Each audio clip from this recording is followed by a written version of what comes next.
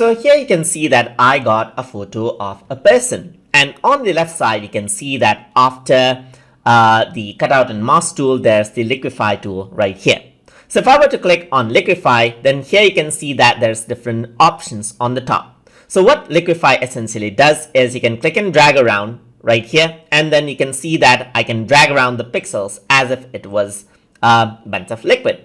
So I can go around right here, I can enlarge it out. So I can go around and then let's say, for example, work around with the size, and maybe I'm going to click here and that enlarges her eyes, as you can see right there.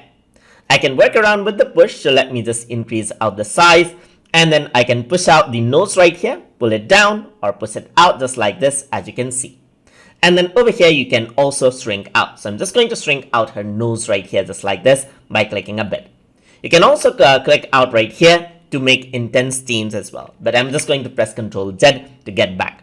Over here you can swirl out, so you can swirl out her nose as you can see right here, or swirl it out onto the left as well. I'm just going to press Ctrl Z because I don't want to do that.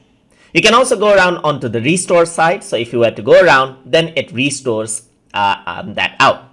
So you can go around, enlarge, so let me just go around, enlarge her eyes, or if I want to restore this, you can see that it goes back onto the default mode, just like this. So you can just work around with those over here. So I'm just going to swirl this onto, let's say for example, onto the left right here, arrange out her nose, upright just like this, and maybe I want to enlarge out her eyes right here, or maybe I want to work around with her lips right here. And similarly, you can go around and then make small changes right here, and then make her nose small, and just like this. So I can pull out her hair right here, you can pull out her hair right here as well, and pull out her hair over here as well. So just like this, you can go around and then adjust these things around.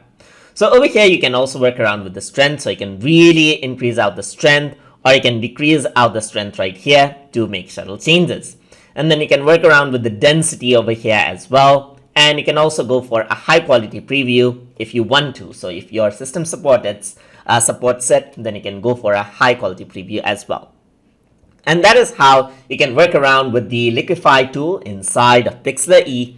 So I hope you guys learned something as always. And as always, please like, comment, share, and subscribe.